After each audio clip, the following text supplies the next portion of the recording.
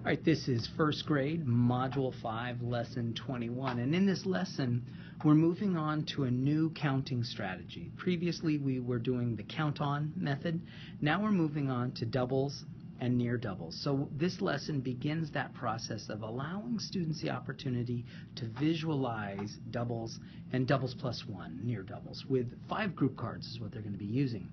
Now let's get this a little bit bigger, and I'm going to make this right here rocket. So what we might want to start with our lesson is having them count using our fingers. So we're going to say, okay, here's 2, and then 4, and then 6, and then 8, and then 10, okay?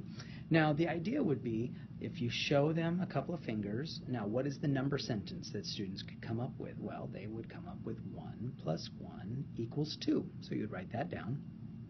And then what's this number sentence? Oh, 2 plus 2 is 4. So you're going to give students a few minutes to play, and they can work with their partners, and they can create and test each other out, I suppose, with some number sentences. So partner A might hold up 4 plus 4, and then partner B would say, oh, that's 4 plus 4 equals 8. Give them a couple of minutes to play. And then here, teachers, after they've played with their fingers, you might have them give them these 2 cards, right? So, and say, okay, what do we have here? Well, we have 3 plus 4. And then the question might be, well, what's our answer? Well, of course, the kids are going to say 7.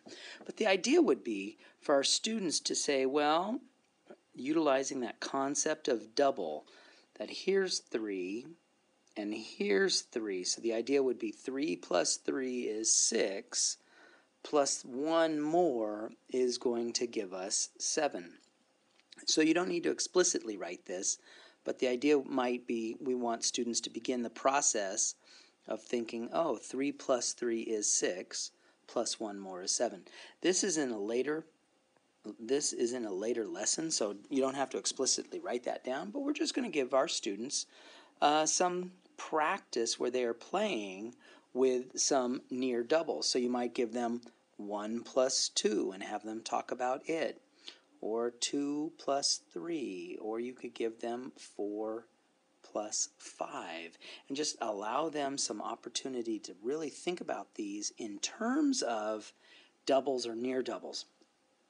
Of course, students could continue to use their old count-on method, and that would be fine, but we really at this point want to emphasize, because we're trying to teach students another method, the idea of, in this case, we want to, oops, that's 4 plus 5. 4 plus 5. We want to teach students another method. So identify that there's 4 here and 4 here. 4 plus 4 is 8. Plus 1 more gives us 9. Now, just to practice, students are being asked to fill in the cards, and they want us to use the doubles method. So the idea would be, here is 1 and 1. And so here's 2 and 2, 3 and 3, 4 and 4, and 5 and 5. Then they want us to write the number sentence. So it would be 1 plus 1 is 2, 2 plus 2 is 4, 3 plus 3 is 6, 4 plus 4 is 8, and 5 plus 5 is 10. So the idea is we want students to be practicing their doubles and make that second nature. And then we're going to eventually have them recognize what is a near double or a doubles plus 1. So the idea would be, let's match the cards. So matching the cards, we could say, well, 1 and 2 are doubles plus 1. 4 and 5 is doubles plus 1. Let's see, 3 and 4, 2 and 3 are doubles plus 1. So we want students to also recognize those. I mean, half the battle of using a trick or a method is to recognize when that method is now currently applying. In this case, we'd say, oh, that's a doubles plus 1, and I know how to do that. 2 plus 2 is 4, plus 1 more gives me 5.